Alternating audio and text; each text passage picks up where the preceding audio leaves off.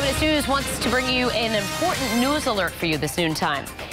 Both Warwick and Pawtucket police are warning residents about a nationwide phone hoax scheme. Here's what's happening. Victims are apparently being contacted by phone. The caller informing them that a relative has been in some kind of an accident and needs help, or is being held hostage and needs immediate payment. Police ask anyone who receives a phone call like this to contact them immediately and not to provide any information or to send any money.